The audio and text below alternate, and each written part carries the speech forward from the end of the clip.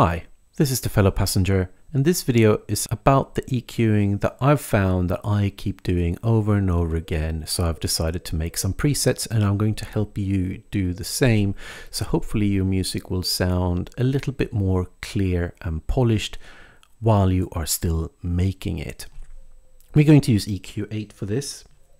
So one thing you might have heard that it's generally a good idea to keep the bass in mono, and that is what we're going to do here by taking the first EQ, set that to mid side, and then we set it to side rather than mid, and then we take that and we turn that up a bit. Actually, we can turn that up to, well, for the sake of this, let's actually set it to 200.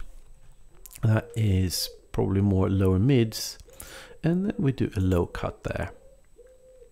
I'm going to make individual EQ8s for this, and the reason why I do that is I just found it easier to have, easier to get a bit of an overview of what is going on. The other thing that I tend to do, my music tends to be, when you look at the final EQ curve, that there is an emphasis on the bass and not as much emphasis in the highs. So another thing that I would like to do is to set this to mid-side again, mid-side mode. So we are just going to affect everything that's happening in the sides.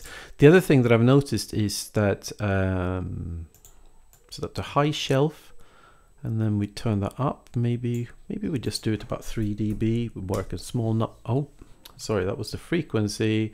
So we set that, maybe we set that at 4000, and then we just set, maybe 3000 even. And then we just set the 2 decibel increase. We work in small numbers here just to adjust things. I've also noticed that it's nicer that the lower end sits in mono, and then the further up the spectrum, especially smaller peripheral sounds are pushed out into the sides, and then we just give them a little bit more clarity like this.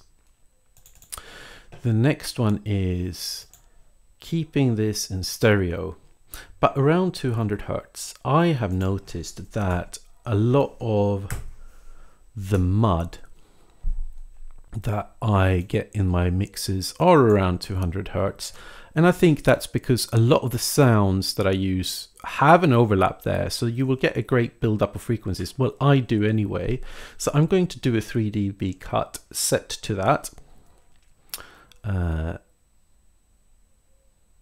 then we do another one where we do a low cut, a sharp low cut.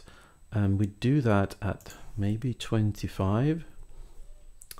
And then we do a high cut at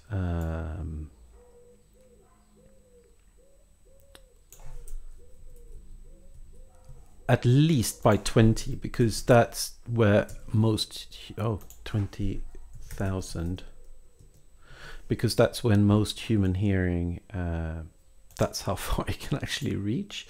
So if you have things, we can turn that down a little bit maybe.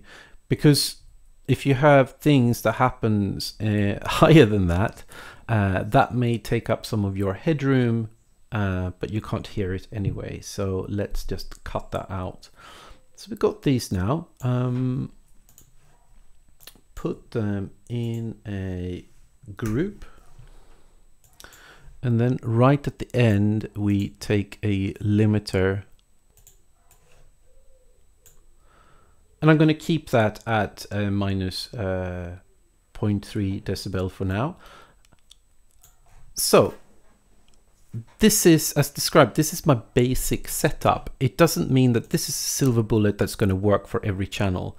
But then you open this as a starting point, because I know that I will probably need to cut a little bit in the low mids. I'll know that I'll need to cut out the bass from the sides. I know that I need to you know, like if there's going to be things happening below human hearing or above human hearing, I know that I'm not going to need that. So I tend to drop these on each of my channels as I'm working through my track. And if I have a drum rack, I put it on every drum track. And this one here, where the low cut is, I tend to try to keep it at that for things that are meant to happen in the very low registers. Like it could be your kick, your bass is probably sitting down there. For everything else, I just try to, like hi-hats, snares, things like, if you put them on each channel, then while you're listening to it, you start turning the frequency up on that channel like that, until you get to a point where you feel like it starts making a difference to the sound that you don't like.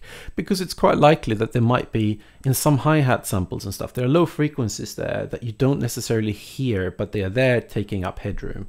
And again, this here around 200 Hertz, it's not necessarily always around 200 Hertz. I know that I have some sounds where the fundamental frequency sits there and it just absolutely kills that sound when I put it exactly there, so I need to adjust it, but it's just as a starting point. The next step is to then go into your user library, presets, audio effects. In here, you create a folder with your name, whatever you call it, and then you can create some subfolders where you can put this in. Let's just call this temp, and then we drag this in here.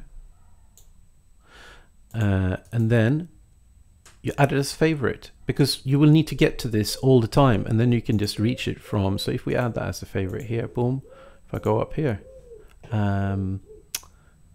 what did we call it now? Yes, it's just called Audio Effects Rack, so obviously call it something that you like. I hope that is going to help you making your music sound a little bit cleaner, especially while you are working on it, because it can sort of kill inspiration even if you have a good track, but it's just doesn't have the right vibe, because it's just all really muddy and things. So I hope that was helpful to you. Thank you very much. Goodbye. See you soon.